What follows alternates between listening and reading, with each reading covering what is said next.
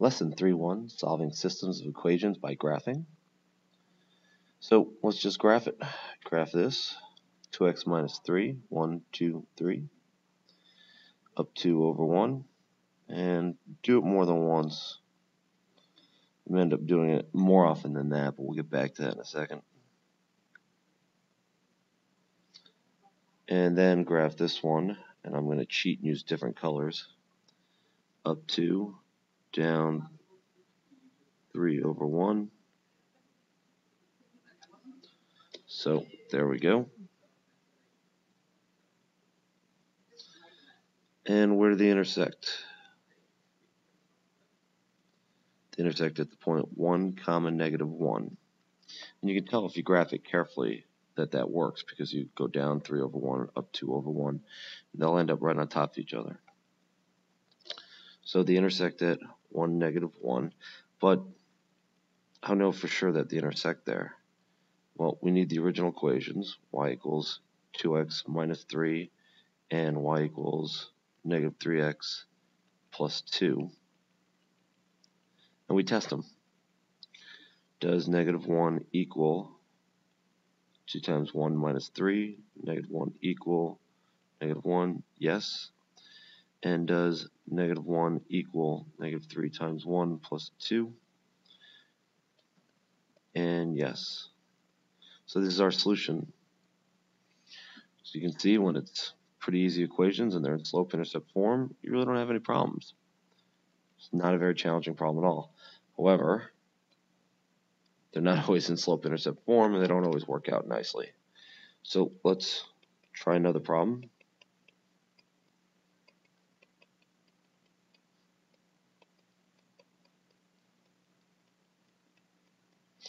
So this one's a little trickier to graph.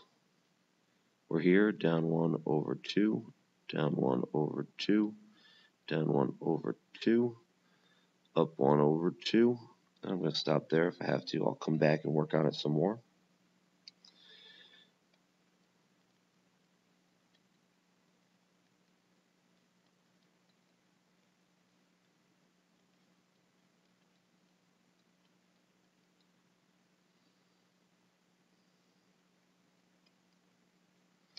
So negative 5 halves out here. 1, 2, 3, 1, 2, 1, 2, 3, 1, 2.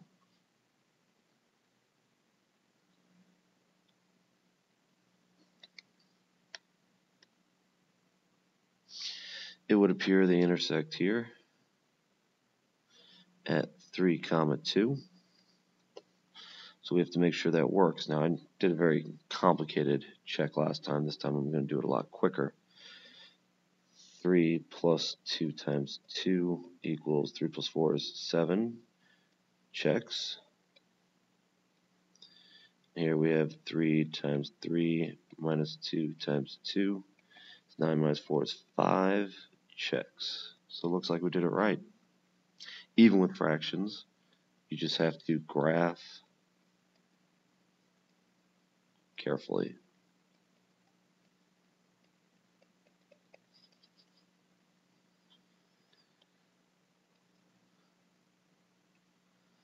So, continuing on, try it again. Find the intersection for these. One of them is already set up, so I will graph that first.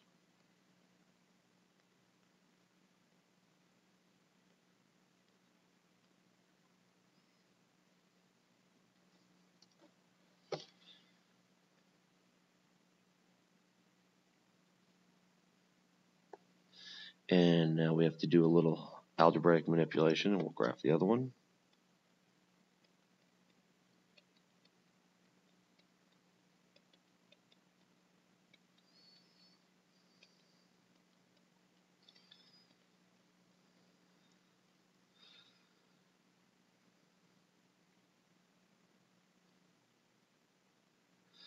And you're probably recognizing right away that, something seems amiss. We have parallel lines.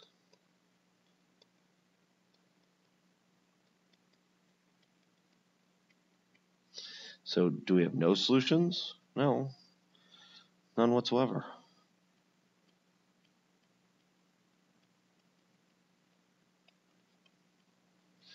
We look at this situation and we give it a specific name, and there's going to be several of them. We call this an inconsistent system. It actually pops up in the real world fairly often, where you realize we have a system that we have variables that we're manipulating, but we can't solve it. There's no way to do it. It just won't work. So this one we'll try again, negative x minus 4.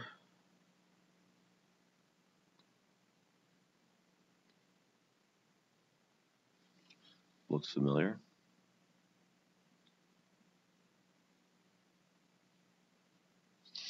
And then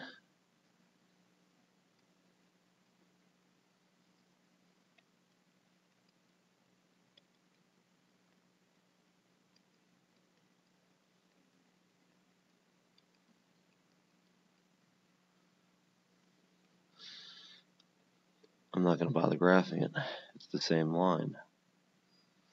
So we actually have solutions. It's what we call consistent,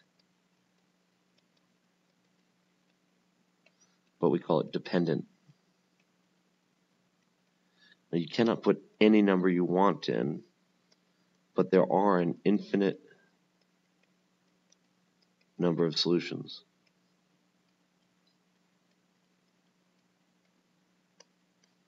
And what that means is anything that works. Pick 0 for x, y equals negative 0, minus 4, y equals negative 4. 0, negative 4 works. Well, it's also going to work in this equation too.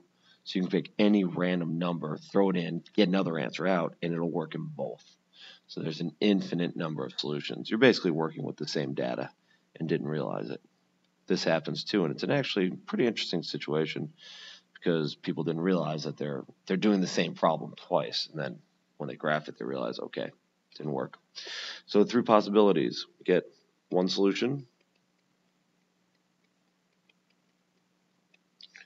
We call that independent and consistent.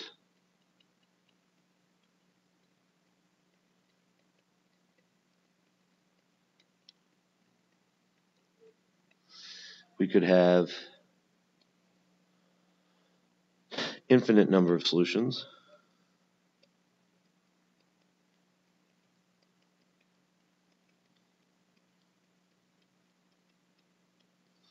We call that consistent and dependent.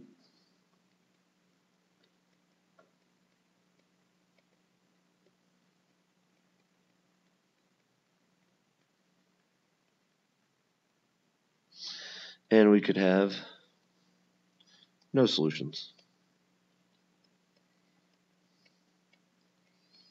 And we just call that inconsistent.